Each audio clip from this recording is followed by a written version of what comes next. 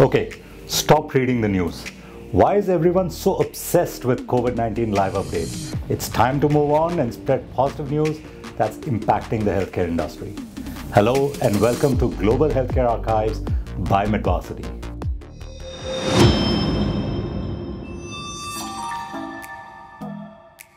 Let's have a quick look at the top healthcare stories of the week. Did you know that treating mental illness is no longer restricted to only psychiatric medications? According to a recent study from Princeton University, home gardening can now improve your emotional well-being because you feel more connected to nature. So automation is the new secret sauce for the healthcare industry. 15% of all revenue cycle leaders plan to invest in robotic process automation, up from zero last year. Automation holds the potential of eliminating human error and also possibly completing tasks at a fraction of the time it took earlier. 3D printing is now everywhere. Now COVID-19 testing can be done through 3D printed nasal swabs that perform just like NP swabs. This will address the demand-supply gap of NP swabs. HCL's 3D nasal swabs cleared all the required testing conducted by USF Health Facility and in collaboration with Northwell Health. We're all now obsessed with this new buzzword called social distancing.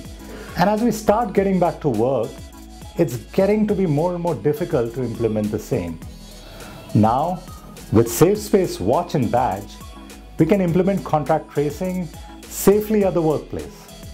Their devices are durable, water resistant, and easy to sanitize. Using ultra-wideband radio frequency, these devices provide immediate social distancing feedback with an accurate margin of error which is less than 10 centimeters. The Indian firm Medwin Healthcare has launched a product named ShycoCan to neutralize the spike proteins that are present in coronavirus.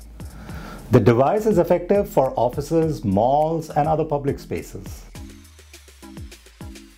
A California-based startup, Cure, is reducing the barrier to access healthcare by leveraging AI. Their GPU-powered AI app connects patients, healthcare providers, and coaches through a chat-based application. This app is designed to connect all the healthcare dots, from understanding symptoms to making diagnosis and determining treatment plans. Well, that's all for this week. Next week, we'll be back with a new set of updates. Till then, stay safe and keep your families safe. Thank you.